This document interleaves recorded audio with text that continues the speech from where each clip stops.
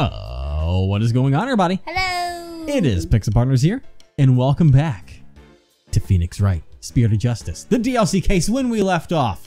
We're now actually going to investigate the crime scene. About time travel. Exactly. We're now here where all the chaos happened, apparently. Which is ironic, because Maya's here. Yes, and we now have Larry out of the fucking way. Thank God. So thank you, Edgeworth, for doing that. Thank you so much, buddy. But now we're going to go ahead and we talked to Emma about everything, so we're going to just look around this place a little bit, including this blimp on the top. It's a hot air balloon. Oh, or yeah, you know what? Yeah, that's a hot air balloon, not a blimp. We're on a blimp right now, actually. So a symbol of humanity's ambition to take to the skies. It's kind of a romantic notion, don't you think? Yeah! But I just noticed it doesn't seem to be tied up to the ceiling all that well. Not at all. I'm sure it's fine. Please don't let it fall on my head. Just don't walk underneath it. Like this? All right, almost there. There we go. I'm trying to get used to this new control scheme that I have. I don't remember how it worked 2 years ago, but this works enough. A model airplane, perfect decoration for an airline company wedding. And a propeller plane like this lends the room a great old-timey feel. Ooh, I'd love to see the Steel Samurai fly a plane like this. Can you picture it? The Steel Samurai zipping through the clouds over new old Tokyo. If Sprocket Aviation ever becomes a sponsor of the show, I could see it happening. Why didn't I think of that? I think I'll go suggest the idea to them later. But please at least wait until after the trial is over. No! When all the drama's done and over with. This is very important, Nick. Where this is the back of this door or whatever that is. Just a symbol there. Oh, we're actually looking at a tape. Oh, okay. Oh. I'll look at that. This looks like the place where the bride and the groom sit. Yeah. What about the table? It's a box. This must be where the time machine was placed. Can't believe that such a beautiful memento was used for murder. It's just awful. Nick! We have to prove Ellen's innocence, no matter what it takes. I agree. We can't let this go down as the saddest flying wedding reception in history. And I mean, no matter what it takes. Okay. I mean, my days of false evidence are done, but this is the sweetheart table where the bride and groom sit. Where they gorge themselves on the wedding feast, you mean? Yeah, let's go with that, Maya. Listen, I'd be too nervous to eat in front of a bunch of guests like this, though. They say that newlyweds are usually really busy during the reception, you know. They have to greet and talk with all the guests. They came and give their blessings. They don't actually get all that much time to enjoy their dinner. Aw, I wouldn't be able to stand that. I can't imagine having a huge feast right in front of me and not being able to eat it. I know. They say brides tend to have an especially hard time because of their wedding dresses. With those tight corsets squeezing their waist, they can barely eat a bite. Really? Sounds more like wedding receptions are absolute torture. I guess food still wins out over romance in Maya's book. Nothing's changed. Alright, and then whatever the fuck this thing is. Just like so that's the Vista deck out there. Oh, so is that, he's talking about like weddings and receptions and stuff, and I'm like, we're gonna have to do that. Yeah. I bet the view is amazing, but I guess it must also kind of freak you out, huh, Nick? Yeah, kind of. So you're like really afraid of heights and stuff. No surviving a fall from way up here. It's a giant deck, also. It is. I think that about does it for this area. Okay, what about the oh my god, what's it called again? I was just about to Pegamoo or something? Yeah, Pegamoo I think is what it's called. That's or I have to go to page 3. The Pegamoo, yeah. I remembered. I can't believe that's a real thing. That's an easy thing to, remember cuz look at it. Wow, look at the horns on this flying bovine. It must be a bull. He's made it through the ceremony in one piece. And look at those wheels. I bet he can be rolled around rather easily, too. Yeah, I bet it would be quite a hassle if he had to lift and carry him everywhere. This is what the backside looks like. What's that by the bottom of his tail? A wheel handle? Oh. I had a feeling. It's like a I get it. This way they can get inside to change the light bulbs. I see they left the wheel handle on the inside unpainted. Guess they figured nobody will see it, so why bother? It makes sense to cut costs where you can. That's gonna be evidence. Well, overall, I can't say I see anything strange about this thing. But I think it's important because someone can fit in there. Well, there's the one down here, which I think this is the one that the victim fell out of. Because Ellen said she was pushing like the light fixture thing and it fell over and the body toppled out, which makes sense when it's this big. So we can't even say the crime happened here. It probably happened somewhere else. Someone pushed the body inside it. They fucking Trojan horsed the victim into the wedding.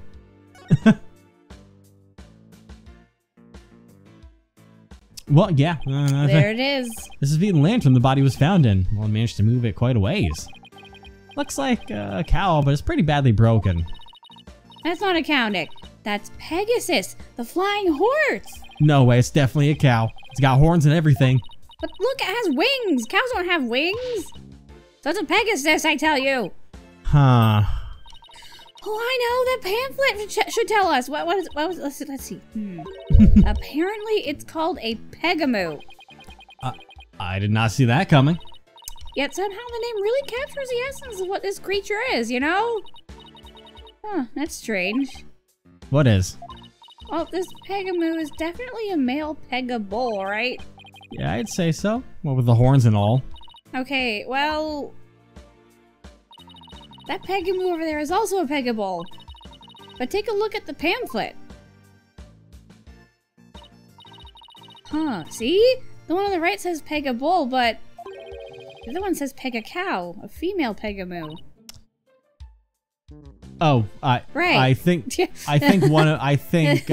was supposed to say that part. Yeah.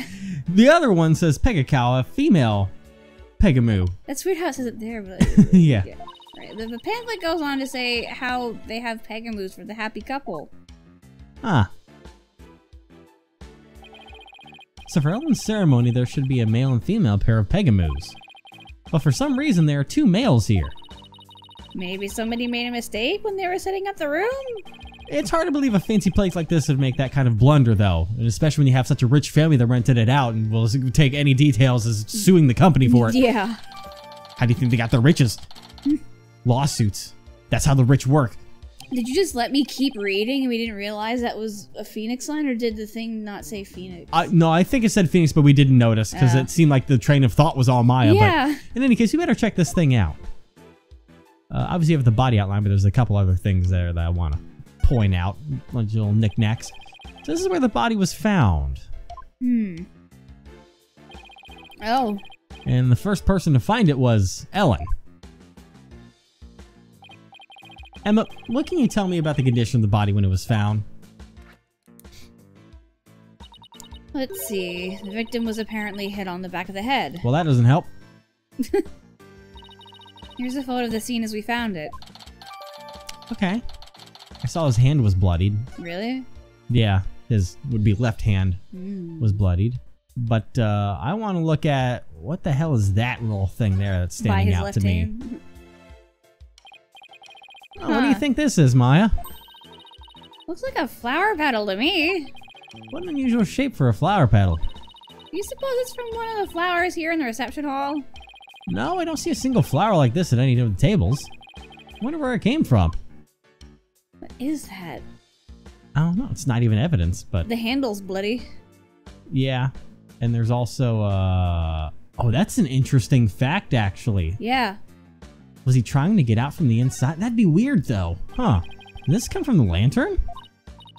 Ick, it's covered in blood. Maybe it got on there when the killer was putting the body in the lantern? Can you imagine going to open a door and finding the knob covered with blood? That'd be bloody awful, to say the least. Boo! Oh, come on now. You know you enjoyed that. Yeah. Oh, and there's a note here? A note. Or a piece of paper, at least. It is a note. Hey, what's this? Whoa. Oh, let me take a look. Huh. Grab Ellen when convenient, then send her off from the Vista deck. It's Vista, by the way. Vista. Whatever. There you go. Looks like a note outlining the murder plot. Whoever wrote it has a better handwriting than me, but it looks like they wrote it in a rush. And why do you say that? Because the writing is only smudged starting from the middle of each line. That happens when a right-handed person with a slight hook writes in a hurry. I do it sometimes myself when I'm not paying attention to where my hand is in the page. Guess I'll take your word on that, Miss Bad Handwriting Expert. It also happens when you're left-handed. I know, because my brother's left-handed, and that shit used to happen to him all the time in high school. Because you just write over what you just did, so you smudge behind you. You have to hold your pen differently. Hey, even I don't smudge my handwriting this badly. This badly. But still do it. All right. Let's get back to the note. That note was apparently written by the victim. But why wouldn't he feel the need to write instructions to himself like this? Are you sure the victim wrote it? I sometimes write a note to myself before I go shopping. Potatoes, carrots, onions, flour. Maya, are you craving curry rice or something? Whoops. So, Emma, where's this Vista deck the note mentions? You know I was gonna make curry rice. There's that heliport you see right outside the window over there. Oh, that one. The one that says H. So you plan on pushing Ellen off from there? What a monster. Okay. Alright. That's evidence it's at least. It's so blank over there. There we go. Guess that about does it for this lantern. Poor cow, bull, whatever. Okay, so that's everything there. Can we look at any, like, the tables or anything? Or, anything over here? No. That's all that. That's all that.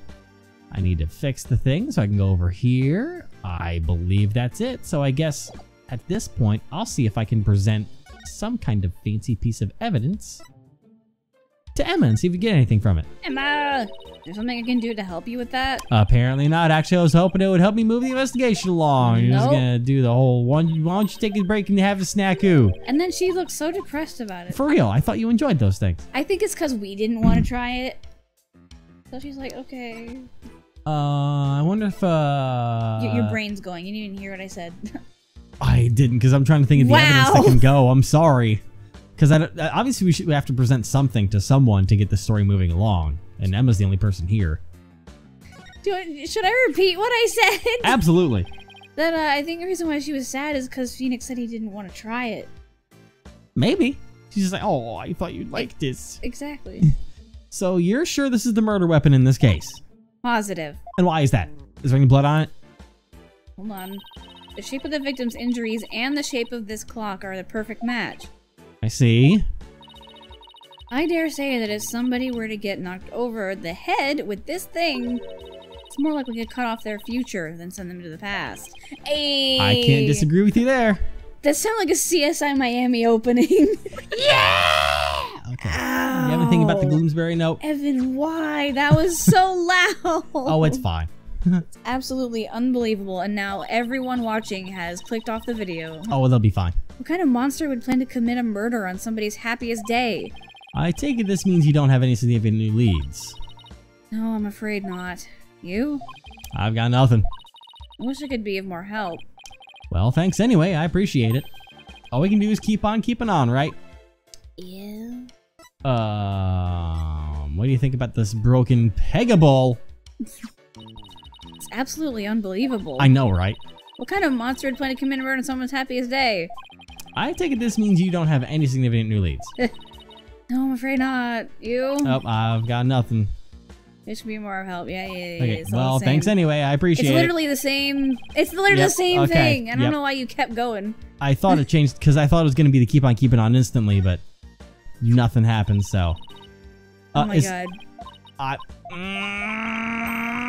need a new lead. Why does it show the picture there? Because that's usually what it does when it's actually going to talk about I guess something. it's because it's actually important evidence to the case, but then you get something like this, and it's all about the snackoos, baby. It's about the snackoos. What? All right. I'm gonna need to look at. Don't we have? Did this game have the? Do we have the notes of what to do? Go talk to Ellen. Okay. Well, it's still. We did search for evidence in the reception hall. I thought that would be crossed out by now, but we'll go try and visit Ellen in the detention center. See what Ellen knows about anything. Oh, we shouldn't be Ellen's here yet. not here. Never mind. So there's something that we're missing in the reception hall. Even though we've touched everything. That I was able to find. I forgot how tragic that background music is. Yeah. Yep. We hit the plane. We can't touch anything over here. We touched that Pegaball. We touched the table. We touched that. What about the chandelier here? There was nothing for the chandelier. Can we go over here?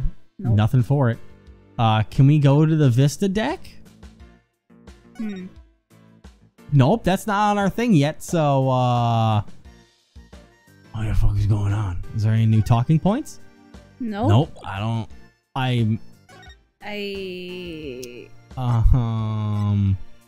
what do you think about Ellen's statement, huh? Nope. Never mind, boy, we're back, you can tell we're back in Ace Attorney because we're absolutely fucking lost on what to do right now, even though... That sounded like beatboxing. This is ironically one of the games where in Dual Destiny and Spirit Justice you get the notebook to hold your hand and tell you what you're supposed to do next, but I've touched everything. Unless we should go back to here. it. Take another look at this lantern, shall we? Let's try, because... I mean, maybe we can touch the wheel over here? No, never mind. Yeah, we touched that. We touched the flower petal. We touched the bloody handle. What about the thing by the right hand? Or was that the note? That's the note. Oh, that's okay. right there. Yeah, we did all that. Huh. I am at a genuine loss Okay. for words. I'm astounded. What about that bowl? Well, that's the first one we looked at. I know. I'm just And it's gonna do that whole thing again now. Look what you did. Can I fast forward? Nope. Okay. Well, I tried to see if there was something, if I could investigate over there or something. I tried my best, man. I don't understand. I genuinely at a loss. Because I'm pretty sure I've presented every piece of evidence. Unless I literally have like one left that I haven't presented to Emma. He's just like, oh, that's the one that I needed. That's usually how it goes. Am I just gonna have to cycle through everything? Oh my god. Emma, look at my badge. No, you already did that. Damn it. I was just hoping for something. But that's like one of the first things you tried, remember? It would have been the one that I tried yesterday if I did. Yeah. Okay, You tried that already. You tried that, tried that, tried that. I did. And that. I've literally done everything then. Yeah, you have. I'm so confused. I'm at a loss. I'll go back to the wedding table, I guess.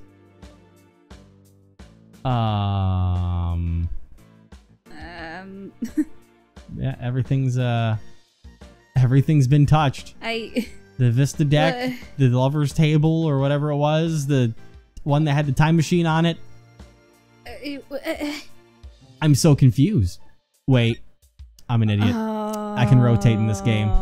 I can rotate. That's not my fault. I don't have the controller. Nope. I'm glad the audience was screaming at me for most of that, thankfully. So it looks like god, a business card wallet. I wonder whose it is. That face looks awfully familiar. Yes, it does. Unfortunately, guess I'll bring it to him later.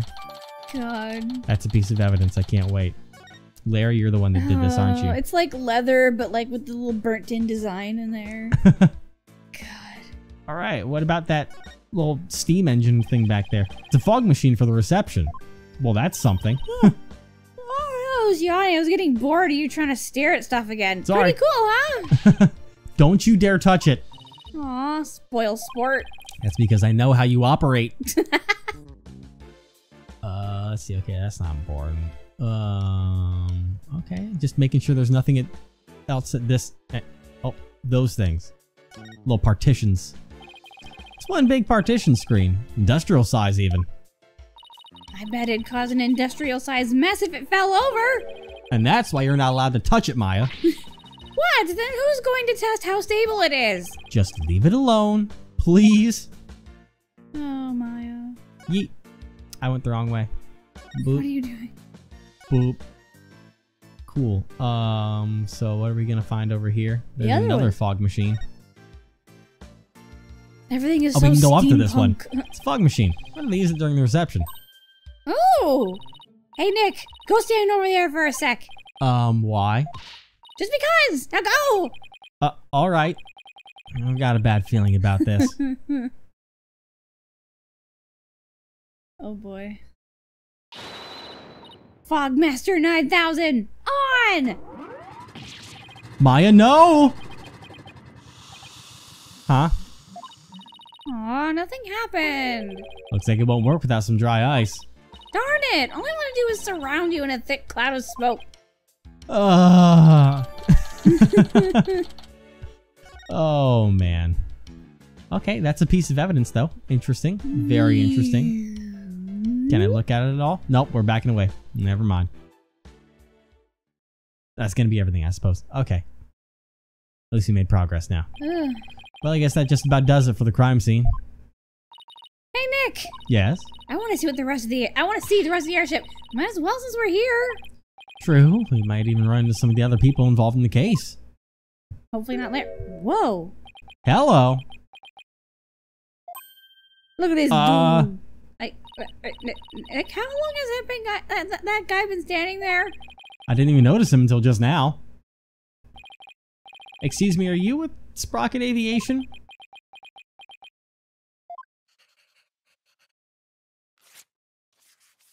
I love his design. Okay. All right. Hey. Huh? Nick, he wrote something on that paper airplane. I guess we're supposed to read it then? Let's see here. Get out, intruders. Well, that was a rather cold welcome. Mr. Wright, Maya. Meet the lone son of the president of Sprocket Aviation. Soren Sprocket. I knew it! Or to put it another way, the future president of Sprocket Aviation. Also the groom? So he's Ellen's fiance? He is handsome. Homie, look what at are him you go. doing? Well, look at him go. Homie. And he's gone. Oh, there he goes. He's kind of an eccentric. That's putting it lightly. I hear he's the genius inventor behind many of Sprocket Aviation's business successes. An inventor, huh? Yep. He even designed this airship. It's pretty impressive. Nick! This is no time to be standing around gawking. We have to go after him. We need to ask him some questions about Ellen. Oh, right. Like he was heading outside. If he'll answer us. He just writes all the answers down on a piece of paper before throwing it at us. Oh, that animation plays every single time. We'll be here forever. It's like, just hand it to me. You don't have to throw it. You'll throw it at some random person. You'll throw it at the dog, and the dog will eat it, and I'll never see what you said. Just hand it to me. No, he designs it so it flies specifically. There he has is. A little propeller, look. I know, it's great. I want that. Excuse me, could we talk to you? Bro. Excuse me, do you mind if I ask you what you're doing?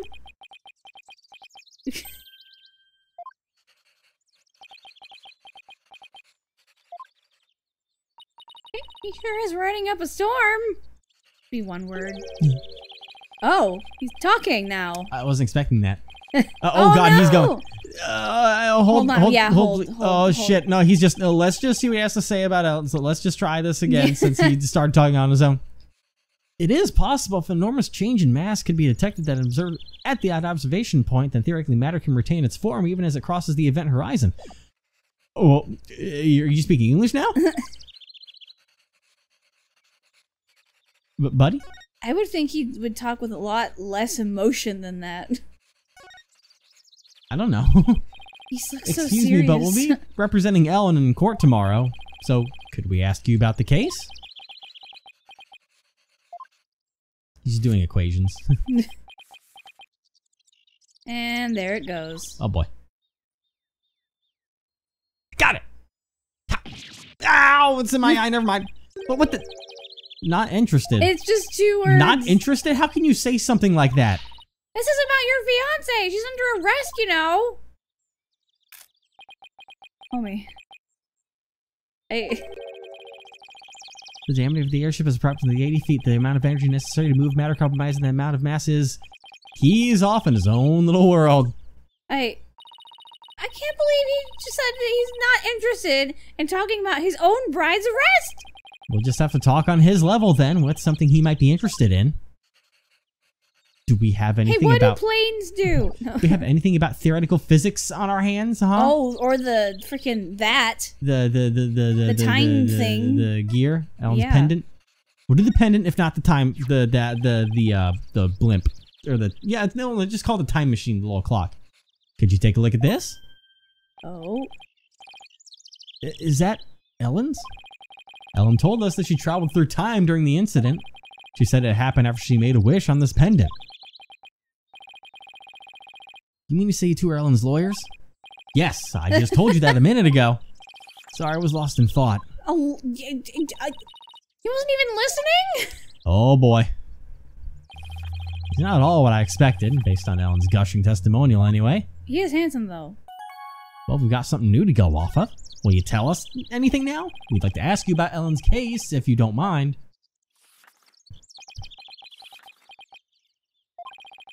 I don't know a thing about it, so why don't you go ask the police? In other words, not interested. This guy is the worst. Now I feel sorry for poor Ellen. In that case, can I ask you about how Ellen traveled through time? Go on. Guess that got your attention. So, is time travel really even possible? Yes, it is possible. Alrighty then. At the same time, it is also impossible. The pendant I gave Ellen is not supposed to operate as a time machine by itself. What do you mean? The timekeeper, that clock we had displayed in the reception hall. That is the body of the time machine. The pendant is simply a part. That clock was the murder weapon, wasn't it? But it's a time machine, too? What Ellen experienced is akin to traveling down a road by car key. Physically and metaphysically, it should be impossible. Huh. Unless, maybe the quantum system inside the pendant somehow accidentally interfered with the natural flow of the fourth dimension. We're losing him again. Maybe we better ask him some more about the time machine before he's fucking gone. So you've been researching time travel, have you? Moving through the space-time continuum would be man's ultimate mean of travel. Time travel is a mode of transportation? Since the dawn of time, man has developed multifarious methods of transportation. Horses, steam engines, gas engines, airplanes, spaceships. But they're all fundamentally similar in that they can constitute three-dimensional movement. Travel through the space-time continuum would shift mankind into a new paradigm. Bless you. I don't know why, Nick, but I'm getting awfully sleepy all of a sudden. She said, I don't why. Good job, guys. All right. For generations, sprocket aviation has advanced the mode of transportation. Therefore, it's only natural that I would research time travel as man's next great leap. Huh. Oh, is he done? What exactly does all that stuff he was saying mean, Nick? Well, basically, it's like taking a hamburger joint and adding a drive-through to it, you know? Oh, I get it. It's the same burger, but with a quicker and more efficient delivery system. So what Soren really wants to do is launch humanity into the future. Oh my god. Launch, not lunch. But do you really believe that time travel is possible? Well, it becomes truly impossible, man stops daring to believe. Besides, time travelers do exist, you know. But you wouldn't understand. What? Did you hear that, Nick? Time travelers really do exist! All I know is Soren isn't the easiest guy to wrap your head around. Oh, I don't know. I kinda like the way he talks. It's full of hope for the future. Hope? No! Where did you come from? He's more passionate than I thought, too, when it comes to inventions anyway. Yeah, his apparent lack of concern for Ellen is troubling, though. So I hear that the rest of the Sprocket family was opposed to your marriage? What are your thoughts on that? We might not talk about that. Oh. That's gonna be somebody else. Master Soren? Whoa! Oh, Sephiroth? What the hell's going on here? It's time for the meeting on next term's project.